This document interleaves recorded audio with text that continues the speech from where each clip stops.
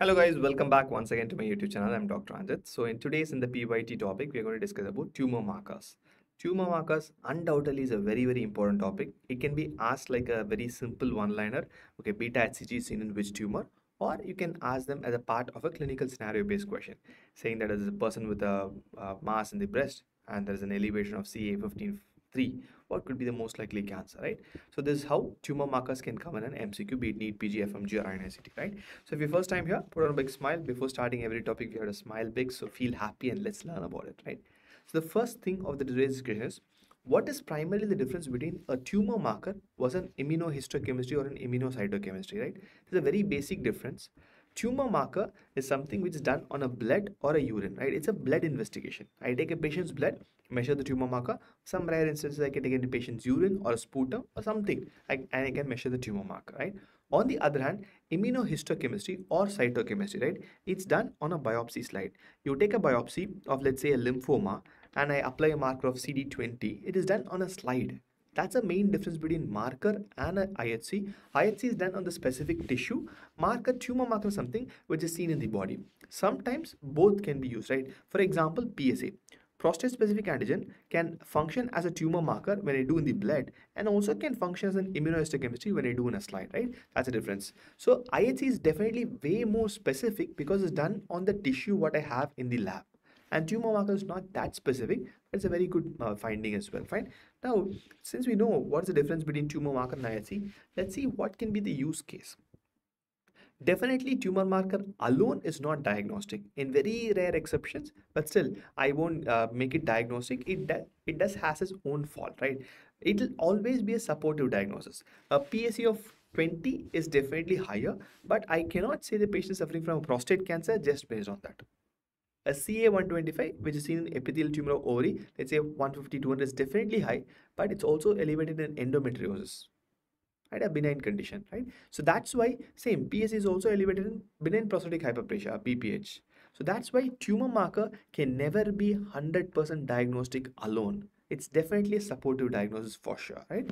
The next and the most important thing is, let's say, let's take a patient with a prostatic cancer, fine? So we had a patient with a prostatic cancer, and the patient, we did a PSA level at diagnosis.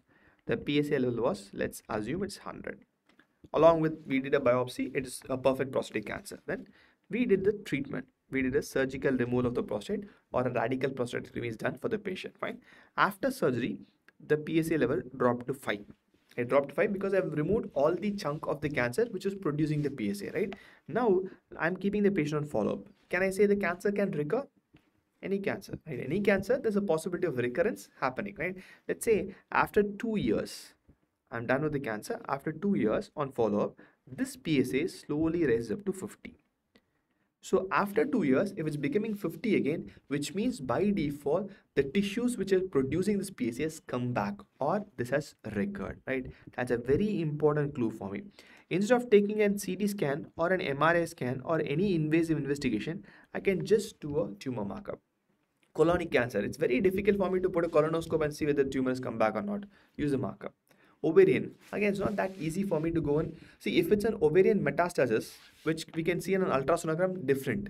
If just few cells, that cells will produce the tumor markers, which can be easily useful for follow-up and identification. It's very much useful for follow-up, and it can help in early diagnosis of a recurrence, and definitely your management will vary accordingly, right? So the main two use case of any tumor marker is, it's definitely a supportive diagnosis, and the most important use case I would feel is a follow-up for identification of recurrence, right?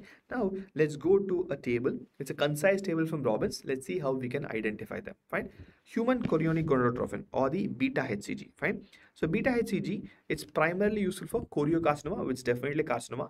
In addition to this, I am sure you must have read beta HCG in your ectopic pregnancy, normal pregnancy. It's also useful for hydatidiform moles, right? For hydatidiform moles, okay,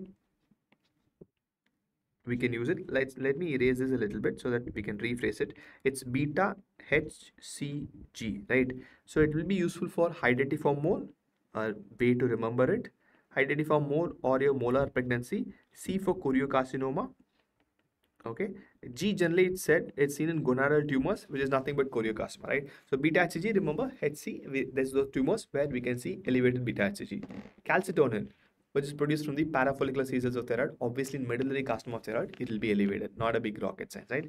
This came in the recent INICT. Catecholamines, which is epinephrine, norepinephrine, or adrenaline, noradrenaline, normally is produced from adrenal medulla. That's the normal state of production. Tumor markers are very simple. If you know the physiology, you know the pathology. As simple as that, right? So whenever I have a tumor of adrenal medulla, which is pheochromocytoma, definitely there'll be an elevated catecholamines in the patient's blood, right? Very simple way to identify. Okay. Ectopic hormones is just a heading. Ignore that for now. Fine. So we have something called an alpha fetoprotein, a very commonly repeated marker. Alpha fetoprotein is seen in case of liver cancer, hepatocellular carcinoma, hepatoblastomas, whatever it is, there'll be an elevated alpha fetoprotein. It's actually said that if an alpha fetoprotein is above 1000, it's diagnostic of liver carcinoma, right? It won't be seen in any other place, only in liver cancer, right? And non-seminomatous germ cell tumor. See here, when I say non-seminomatous, it includes your embryonal carcinoma, yolk sac tumor. They are germ cell tumors, but not seminomatous. I cannot include epithelial tumors here. Dysgerminoma, I cannot include. Anything apart from seminoma, dysgerminoma, if it's a germ cell tumor, GCT stands for germ cell tumor, alpha fetoprotein is a very useful marker, especially in yolk sac, those conditions, very useful marker, fine. So carcinoembryonic antigen, there are lots of mnemonic for carcinoembryonic antigen, but here I would say we'll go with logic. Carcinoembryonic antigen is a breakdown product of mucin, fine. It's how it is, right? It's a breakdown product of mucin. So any condition, you know that I can have a mucin secreting tumor. Carcinoembryonic antigen will undoubtedly be elevated. It's very simple. Colonic tumors, ovarian carcinomas, gastric carcinomas, sometimes in rare variant of lung cancers, because lung can also have mucin secreting cancer, right? The bottom line is simple. CA is equal to mucin product.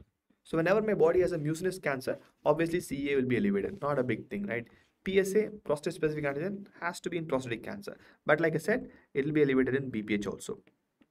The range of elevation will be different. Definitely when you go to prostate cancer discussion, we'll definitely have a look at that. Fine. Okay, next CAs. CAs 125, 99, 15.3. These are the repeated ones. I am not going to other CAs. There are multiple named things here. Let's not go deep into it. Let's see how to identify them, right? CA 125, do remember ovarian epithelial tumors, which means the serous adenocarcinomas, mucinous adenocarcinomas, your Brenners, all those. It might not be very much elevated in ovarian germ cell tumors. It's a marker for epithelial tumors of ovary. Like I said in the early discussion, it also can be elevated in endometriosis. It also can be elevated in other tumors of ovary as well. Benign tumors, fibromas can be elevated, but not as much to the level as an epithelial tumor. If it's like say 5,000, definitely ovarian epithelial tumor. 200, I might struggle. I would have require something else for diagnosis. Fine. Next, CA199, right? There's a mnemonic for this. I took from the guy who was an Instagram sensation question, I think Med School Bro, right? I'm giving credit to him because I looked from his reel and it was captivating, right? I'm not very good in making mnemonics. If you know me like that, right? So thanks for Med School Bro, and let's spread good knowledge. Knowledge from everywhere is fine, okay? So 99, the number 9 looks like a pancreas. That's what he said, right? It's horizontally, if you draw a number line, it kind of looks like a pancreas. Pancreas appearance is like that, right? So 99 is in case of a pancreatic carcinoma. There's a classical marker. Never forget that. 15.3, 3 looks like breast parenchyma. That's what he said that. So it's seen in case of a breast cancer, right? Thank you, Med School Bro. More a cringe mnemonic, but it helps solve the purpose to solve the question more than enough, right? Okay, that brings us to the end of today's discussion. So we have read about all the important tumor markers.